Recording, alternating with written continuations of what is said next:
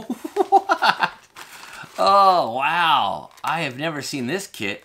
So it is the Vortex electronic fishing lure kit. And it comes with 5 electronic fishing lures. Retro Bassin, kicking some ass and wearing rayon jackets. Thinking about Bill Dance, watching these fish prance through my Ray-Ban glasses. Ain't nothing better than 40-year-old lures coming off of Zepco 33.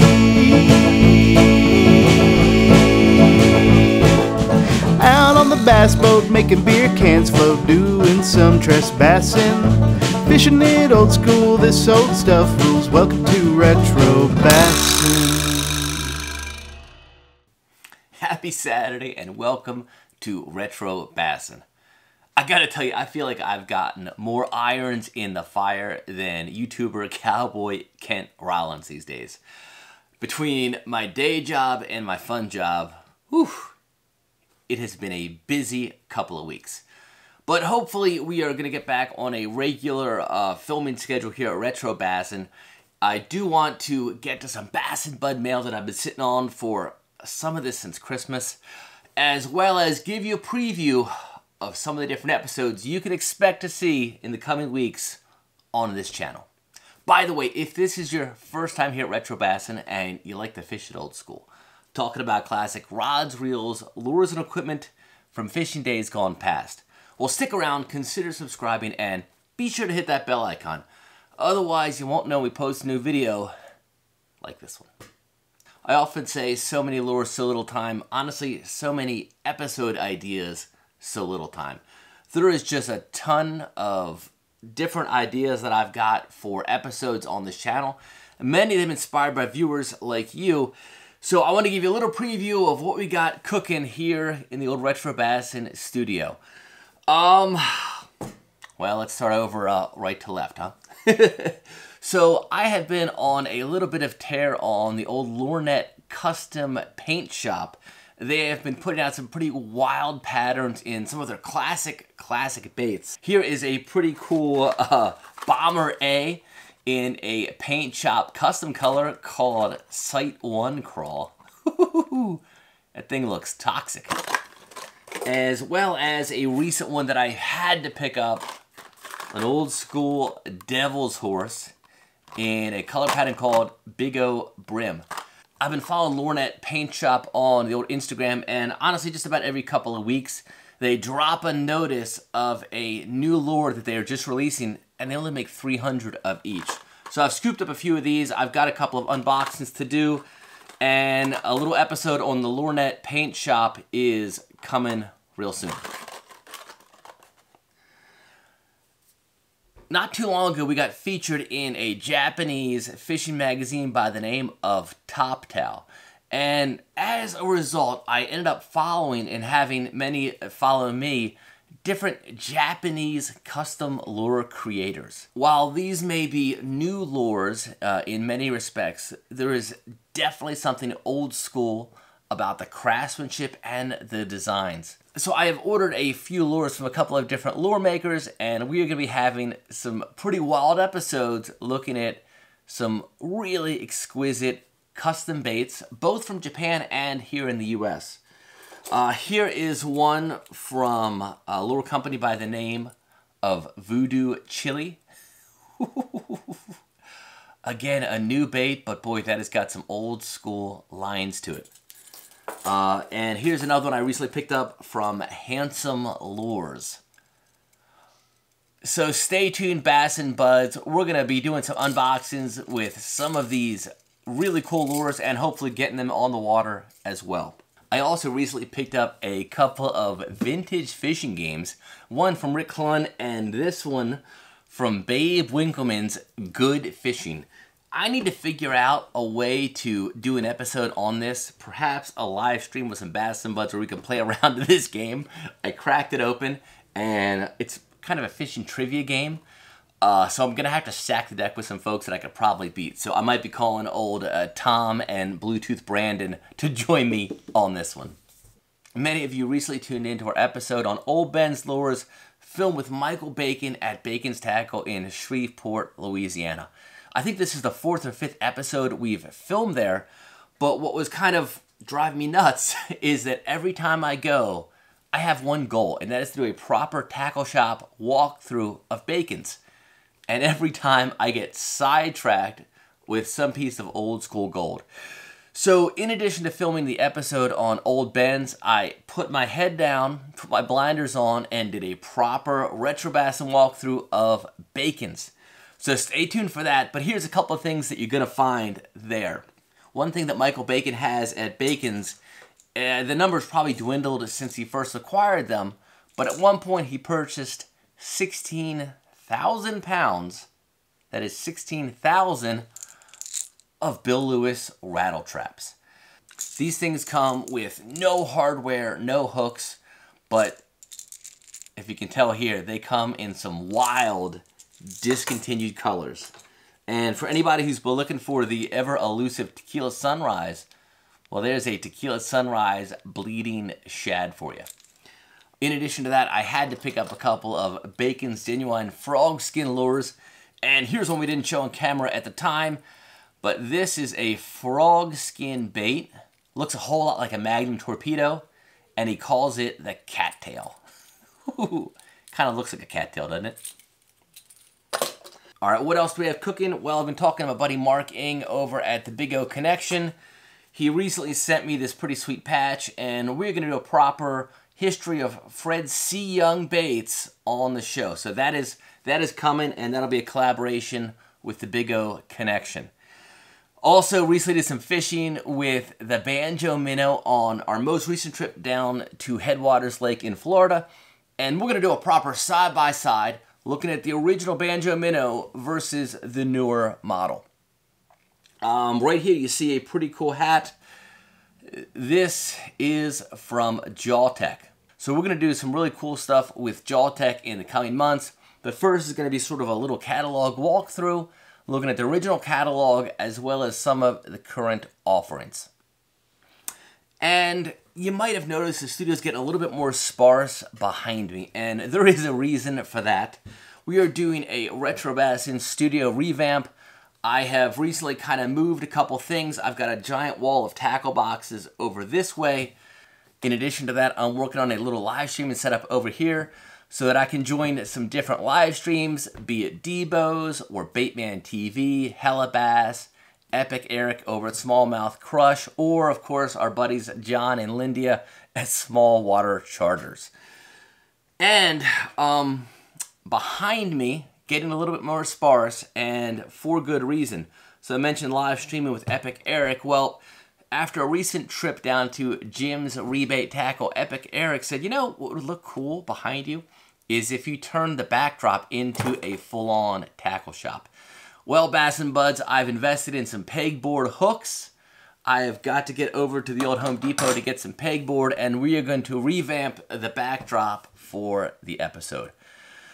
So that is just a few of the things that we've got on tap here at Retro Bassin. As you can tell, too many episodes, too little time. Definitely keep on dropping comments in the comment section. I read and reply to pretty much everyone that I can, and many of the ideas for episodes come from comments just like yours in the comment section. So keep on letting us know what you want to see on the Retro Bassin channel. Real quick, what I'm going to do is I've got a couple of boxes to start getting through. I might do it over a couple of different episodes, but I've got some pretty cool mail I've been sitting on that I'm going to crack open right now. So let me get the studio cleaned up, and we'll get on with it. Well, speaking of my buddy Mark over at the Big O Connection, he actually did recently send me, after we sent the patch, a box of some goodies as well. This thing was sent a little while ago. He's probably wondering if I got it. I just wanted to open it for the first time on the camera. So I don't know what's in here. I imagine it's something Fred C. Young, Cotton Cordell related, but I don't honestly have a clue.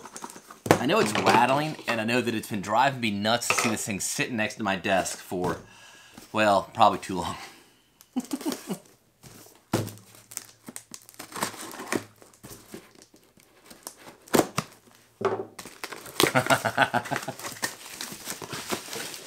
All right, what? Ooh. What do we have here? Oh, holy cow. Yeah, okay, now I'm super bummed I hadn't opened this sooner. There is a ton of old school awesomeness in here. First things first, let's see if he put a note in here. No note, but I know he messaged me on Facebook and said this thing was heading my way. What do we have here? Here's a little bait from Cotton Cordell. I can't exactly see what this is. I imagine it's a deep Big O of some sort. And, oh, sure enough, it's a deep Big O in, ooh, a spicy little size I've not seen before. That's almost like a, I don't know, is that a 1/4 ounce? Maybe even less, in sort of a striped bass pattern. Oh, that is pretty wild. I throw a ton of this bait in the next size up, but I've not seen this little guy. That would be some old school gold on a little spin and rod combo. So thank you, dude. It's the deep baby Big O is that bait. Nice. Also see 3 or 4 of these, which looks like an original lunker lure in an 1/8 ounce size. Oh man, talk about another bait that would actually be really good on a spinning rod. And maybe when I head down to my favorite apartment pond later this spring, I might be throwing this thing. Look at that. That's probably the smallest lunker lure I've seen. I see the 1/4 ounce a ton. I don't think I've ever actually seen the old 1/8 ounce old school version in person. And you gotta wonder, looking at that rubber skirt, if that's one that was made over at Bacon's Tackle. I'll have to ask Michael about that.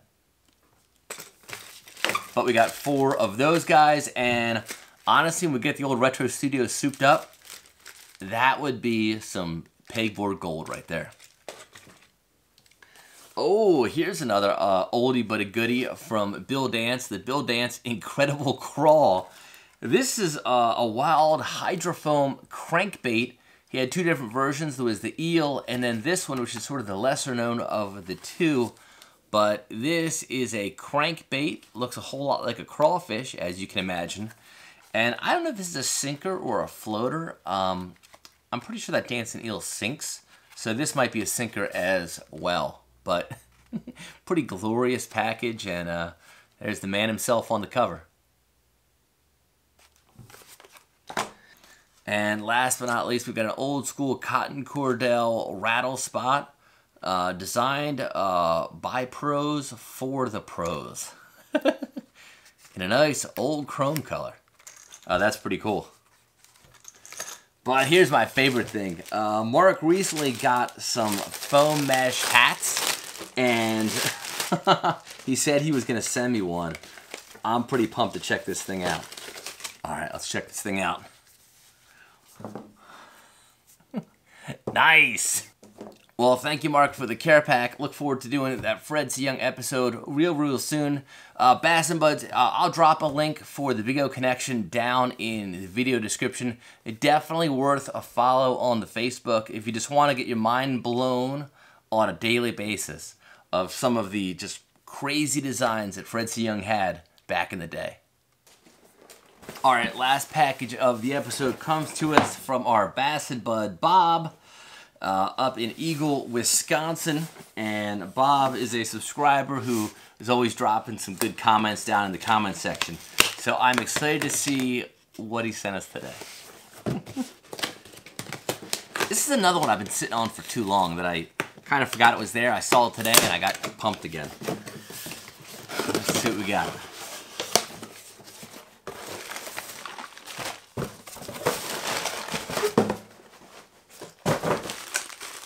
All right, so it looks like we've got some old school lures in here.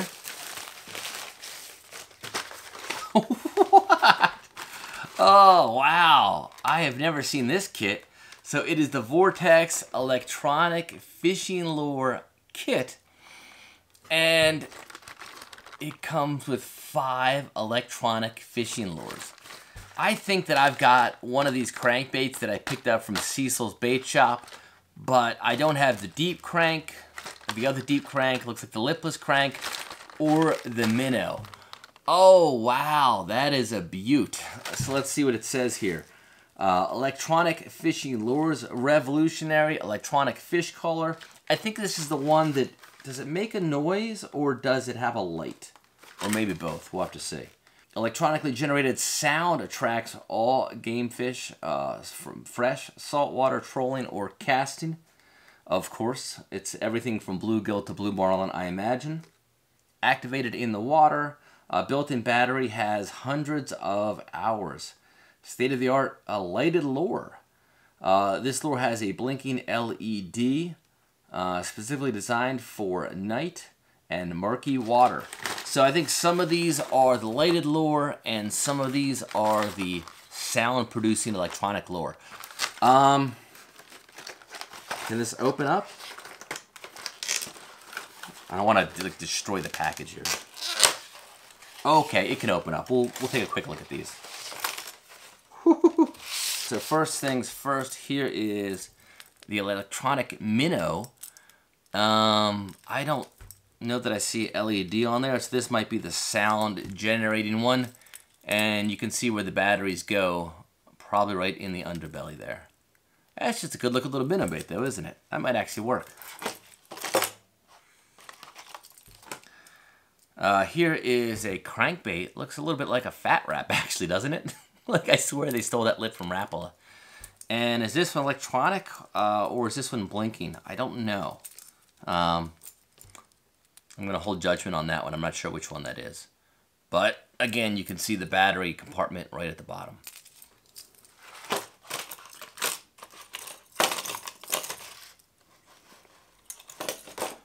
So here is one that is definitely a blinking lure. You can actually see the red LED or light emitting diode up in the bait itself.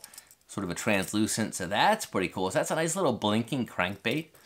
I bet that would work. I mean, even if the light's not working, it's still a good looking little crankbait. And that one almost, if I break it, that one almost has sort of a Bagley lip, doesn't it? You see that? Yeah, just a little bit. And here's an interesting one. So this is an oversized bait with an undersized bill. I don't know how this thing would fish. It's got like a big old body, but little baby bill. And I imagine this one isn't translucent. This one is actually, I don't even see a battery compartment. Is this just a, I don't know what this is. This might just be a lure. That'd be weird. And last, now that's a cool looking bait. So there's a Vortex lipless crankbait. And does this have anything cooking? No, this one may not be electronic either. Does it even rattle? Yeah, it's got a little thumper rattle in it. But that's just a straight up lipless crankbait, very rattle trap-esque. Looks like they borrowed a lot of the designs from the classic lure designers. But yeah, that would totally work. And pretty sweet little metallic tape on the side there too. Alright, so there's another little package here with some other old school gems and a note as well. Probably should have led with the note. A good luck hook from Eagle Claw. They hook and hold. Look at that. A good luck hook. I wonder if that would improve my fishing adventures, huh? I might have to put that on the boat somewhere. Thank you, Bob. Ooh, look at this. Killer baits. I've actually been eyeing up a few of these on the old eBay. Probably should have said that out loud if I wanted to get them. But this is a cool crankbait from Killer Baits. I think this might have been more of a salmon bait than a bass bait, to be honest with you. A lot bigger than I thought it was going to be. I guess it makes sense if it's a salmon bait, but that's a big old crankbait. Nice metallic look to it. A lot of verbiage on the back. Cotton Cordell would be happy with all of the things to read there, huh? Nice. Huh. So here we've got, looks like a Rebel, is that a Fast Track shad in a color selector red pattern? That's interesting, it's sort of the pre-bag lures. That's almost like in a lot of the Japanese lure shops, how they sell lures that are used like that. That's pretty cool. We've also got a little Dance's eel, or the eelver. That looks to me, I don't know, but I think that's probably the newer Yum version of the bait. That paint job looks a little bit too souped up for the original one from Hydrofoam. Ah, we've got a nice little Acme KO wobbler spoon, I think. Pretty cool. Am I right? Yeah, I'm right. That's a KO wobbler right there. As well as this, the original The Worm, scented from the Worm Factory. Is this? Okay, so I was at Cabela's picking up a new trolling motor this week, which is a whole nother story. But while I was there, I was kind of checking out the tackle, and I saw a lot of these on the peg still. So this is a bait I don't know a ton about, to be honest with you. If any of you Bassin Buds do, drop a comment down below. But it's still sold sort of in a 1 or 2 pack. Definitely has some old school flair. It's a pre-rigged worm. And has a fruity almost, I don't know if it's an anise smell or what, but that's a very interesting bait. And it is the worm from the Worm Factory. TheWormFactory.com. Yeah, I don't know a ton about this bait at all, but I might have to check those out a little bit more closely. And let's check out the note that Bob sent us as well. Hey Chris, here we are from the Great White North again. This is Bassin Bud Bob. My friend Mike and I, he's my Bluetooth Brandon, will have to live vicariously through you until the lakes are fishable again. So keep the great content coming. Both he and I are always on the lookout for retro gold, and now thanks to your channel, here's some extras we have scrounged up. He has a great pawn shop near him that we hit up regularly. That is pretty cool that a lot of this stuff came from a pawn shop. So the worm unsure of your grandfather's tackle box. These are still made amazingly, but every grandfather's tackle box had one of these, and I believe it. Regarding the Bill Dance's eel, it says, what else needs to be said? I can't believe this hasn't come up on the channel yet. There's a lot of lures that haven't come up on the channel yet, but yes, real soon, I promise. We've also got the Cotton Cordell Floating Shallow Shad. Is that, what do you think this is? We usually see the deep divers, and this is a color selector model. Some lures are meant to catch fishermen, not fish. I agree. The Acme KO Wobbler, that was this guy. This is another one. I'm not sure if it's only a Wisconsin thing, but they are a staple in every retro collection. No, I definitely have some KO Wobblers. Every time I see one, I think of Saturday morning cartoons. The appetizer for Bill Dance, Babe Winkelman, Al Linder, etc. The Coyote's fish lure of choice, naturally. I've also got 2 Eagle Claw Good Luck hooks. Oh, I think there's 2 of them in there. Okay, very cool. I might make sure I don't lose the other one. Oh, shoot. That would have been bad luck to throw out a Good Luck hook, I think.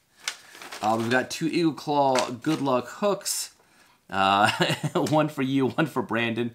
Everybody needs a Good Luck hook in their box. The Killer Baits Shad, never heard of this, but he bought a box full of them in new in-box condition. Yeah, I think we're probably looking at the same auction there.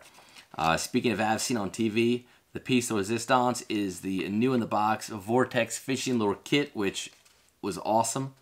Speaking of as seen on TV, we've got the new in the box Vortex electronic fishing lure kit with a bonus lure. Looking forward to your background history on this one. And I don't know a ton of the history on the Vortex, but looks like I've just got another episode in the hopper. Have a blessed holiday, sir. Tight lines, and remember to always fish it old school. Bassin Buds, Bob, and Mike. Well, Bassin Buds, Bob, Mike, thank you for helping out with this episode. Thanks also, Mark, at the Big O Connection. Bassin Buds out there, definitely drop a comment in the comment section and let me know which of the many episodes that are in the hopper you want me to put on the front burner. Definitely looking to get on a more consistent production schedule going forward, but need to know where to start. I'll see y'all next Saturday, but until then, keep the carpet side up and definitely fish it old school. Fishing it old school, this old stuff rules. Welcome to Retro Bassin.